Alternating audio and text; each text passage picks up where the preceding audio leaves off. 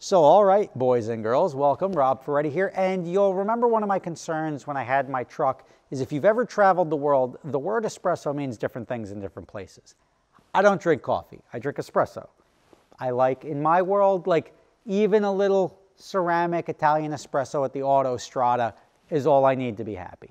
However, you go out west and you ask for an espresso, they're like 2, 3, or 4 shots. I'm like, just like one shot, and they still give you half a cup. Like they give you like 12 ounces of coffee to make an espresso.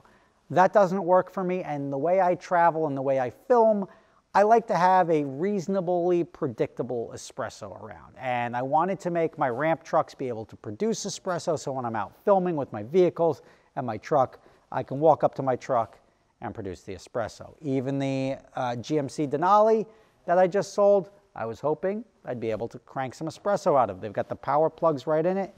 Didn't work. Uh-oh. That's not good.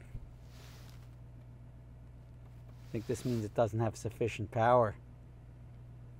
Womp womp. Let me try the back plug. I mean, really, for $80,000, if you can't make the truck power the smallest of Nespresso machines, what are you really paying for? No. But now I have a solution, and it only cost $4,000, maybe a little bit less with a discount. But here, this is like a nuclear battery pack. You can excuse my back. Don't even, I'm old now. I was doing a workout on my tempo. And my trainer, Melissa, was like, all right, like I'm going off of the recommended weights, and I'm supposed to be deadlifting. It was like 110 pounds or something like that. I'm like, yeah, you know, I don't feel like adding all these extra weights. The bar's got 85 pounds on it. I'll just use that. And then in the first like 8 minutes of the workout, there was 180 deadlifts. So you're doing 20 deadlifts at a time, and it's first as a B stand. So you're doing like a one-legged deadlift. Then you're doing the other leg, and then you're doing this. And you do that 3 times in a row, and after 180 deadlifts, my back is dead. So that's why my oldness is kicking in here. But here you've got this. I think this is going to be my solution to my problem here. And this thing will charge a Tesla, first off. So I'm thinking, and I'm going to try it out right now. I've not tried this, because it's YouTube, and I'm Rob Ferretti, so I don't even try. Like, yeah, let me make sure this works before we do this. If I look like an idiot, I look like an idiot. But I'm going to see if this thing makes an espresso, which it should, given the prodigious size and nature and power capabilities of this battery pack. I'm going to see if I can cook up an espresso with it. And that solves my problem, because I can get this on one of my trucks. I can bolt this down to one of my trucks. I'll be a very happy guy. This is a power station that allows you to do whatever you want. And if it makes me an espresso, it'll be worth every penny. Now, I am not saying that Nespresso makes the best coffee on the planet, but they do make a consistent espresso. And consistency is better than the unknown when you're traveling. And I'll usually just not have anything. Here we go. Let's see if this works. I'll be a happy guy. And the fact that this thing can charge a Tesla too makes me think that it should.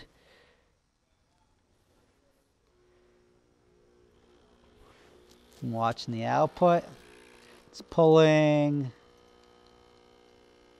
1,000 watts. Like this thing, I mean, it'll run for, as it's drawing an espresso, which that is a complete espresso right there. It went from running for 99 hours down to like 3 to 6 hours of runtime. But that's only while cranking out the espresso. So, and now I don't know what it's doing now, but it's going back through its cycle. It's still got 86% battery, so this thing will spit out a whole bunch of espressos. It would even almost work if you think you have a, like a food truck or something. Instead of having a food truck operating off of those loud gas generators, this thing would be awesome. So this is going to solve my problem. Anytime I travel on location, this is going to be in my truck. I'm building a new ramp truck. I will build an actual compartment or door to build this into, so we can put my little espresso stand in the side of it, and we're going to be good to go. This solves every problem that my $80,000 Denali couldn't, and I'm a happy guy. They did send this to me for free, so all disclosures are there if you want to buy one or check it out. I'm going to put a link right below in the description to check them out, but you can check them out, and if you need something like this in your life, If you need an espresso on a job site, in a truck, wherever you are, this is probably going to be a good thing to have. It's also good to have as a backup generator at the house. There's a bunch of reasons you need a lot of power like this. And then when it's empty, it recharges very easily. It's got USB-Cs, USBs. It's got the DC power. It's got the AC power. It's even got the big dogs. So if you need a 30 amp max outlet, it's got it covered. Rob Ferretti, drinking an espresso, obviously in my warehouse. But you can imagine if I was on a green screen, I could be anywhere in the world right now. Thanks for watching. See you next time.